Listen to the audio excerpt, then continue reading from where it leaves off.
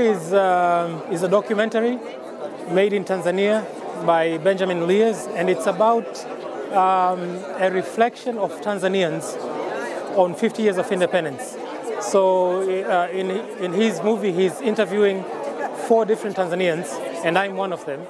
And he's looking at how Tanzania has evolved in those 50 years and what prospects that we see in the future for Tanzania.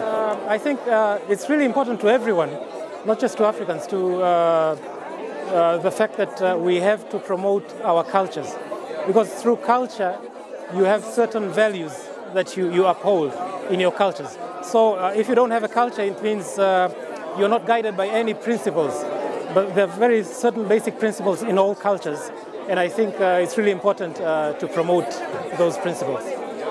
As one of the people who are interviewed in the film, I think it adds some value to the event itself. I'm sure people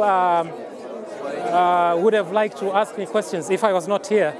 And since I'm here, then I have this dialogue with those who have seen the film, and I can answer some questions and I can clarify certain points, which I've been doing right now. Certainly, I think it's a very good platform for promoting the African continent, and also for providing an opportunity for Africans themselves to express themselves, actually.